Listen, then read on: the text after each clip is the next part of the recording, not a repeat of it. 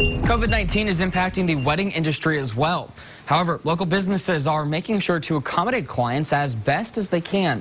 Fox 55's Gentile Neal is live in the studio to tell us how local venues are making sure the big day is still on. Gentile. Hunter, with COVID-19 to worry about, emotions are heightened now for people who either have to cancel or postpone their special day. But the businesses I talked to say they're abiding by the contract. So if you want to cancel, you'll likely have to pay.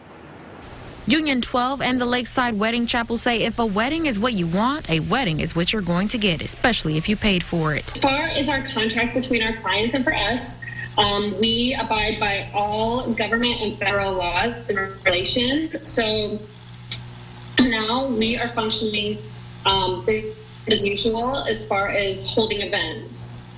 The reason why we do that is because we're not in charge of who's being invited to the events, what the guest list is a private property. So we are really just putting it in the hands of the clients. Many venues are closing their doors until the CDC recommendations are no longer in place.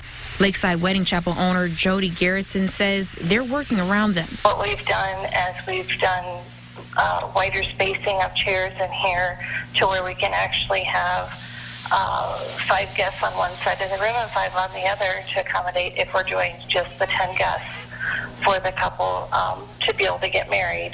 And that way they can keep their date. A lot of the venues have had to cancel. If possible, if we can get them in, we're trying to help as much as we can. Cerruti's also caters wedding events, and owner Joe Cerruti says they're accommodating clients as well, following the CDC guidelines, but not forcing employees to work events if they don't feel safe and not penalizing them if they don't work.